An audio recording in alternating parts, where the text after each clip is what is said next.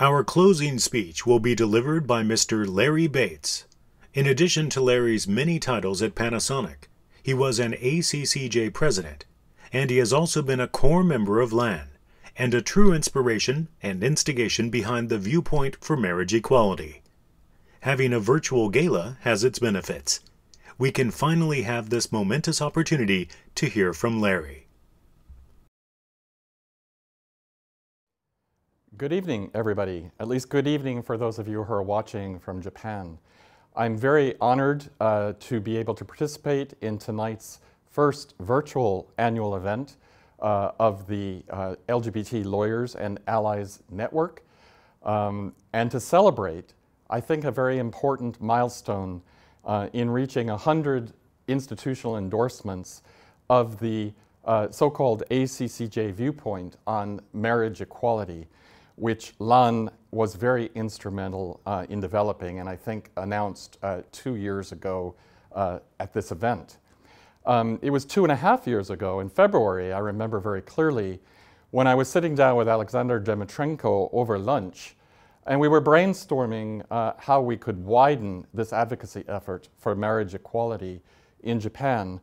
And we realized that there was really missing in the whole discussion a set of powerful business arguments and business voices on why marriage equality for LGBT people would be so important.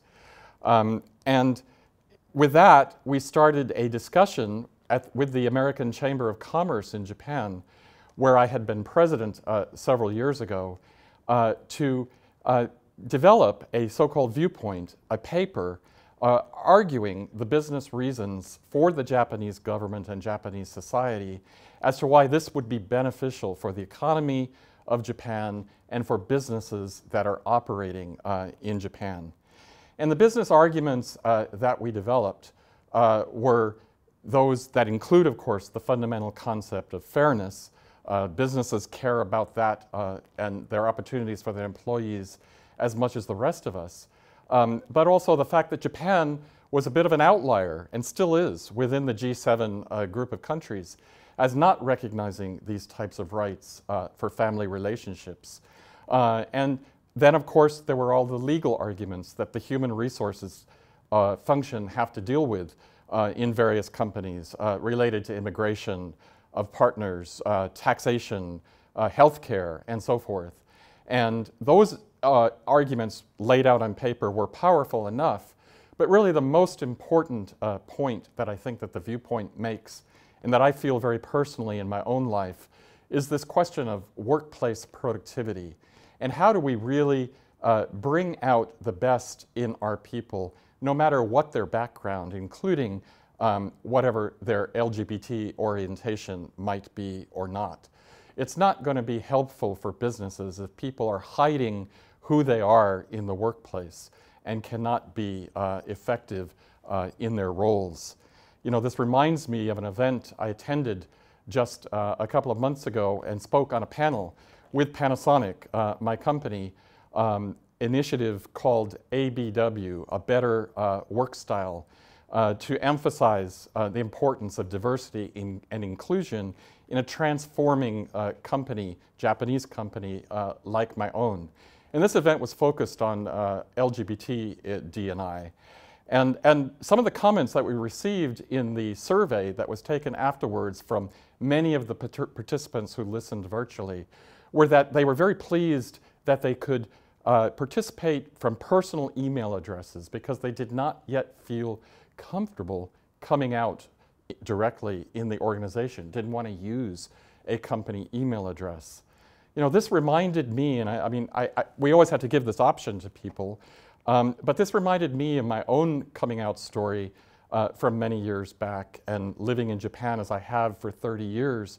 And it was really only 10 to 12 years ago that I started to feel comfortable enough in my then work environment to be honest about who I was. And as I started to come out to more people and about my husband, Paul, who I've been with for this entire 30 years, my 2 young children who came after that, I realized that I was actually becoming more convincing as a leader, becoming more effective in my role. And I realized that this could have been much easier for me, and it could have been much easier for these people who I know in my own current company who said that they didn't feel comfortable coming out yet in the workplace. It would have been much easier if we were not treated any differently from families that we see all across society who can be completely open about their relationships and their family structures. And that marriage equality brings with it not just a whole host of legal rights, but also, very importantly, a sense of self, a sense of belonging, such that none of us feels that there's an inferiority or a second-class citizen status to our situations. And if we can overcome that together, then we all can be more effective in whatever organizations we work in and as members of society.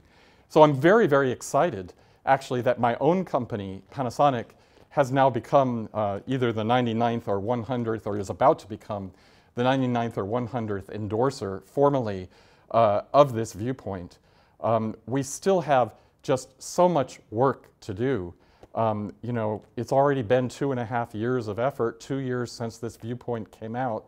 I think now the time is for all of us to use these resources, these endorsements, the resources of our organizations, to really move to the next level and convince society as a whole to make this legal change which we called for in this viewpoint, and which is a right that people have in many countries across the world, not just within the other G7 countries. So thank you for listening to me. This is again, something I'm very, very deeply committed to, and I urge all of you to please, let's work together to make this really happen. Thank you.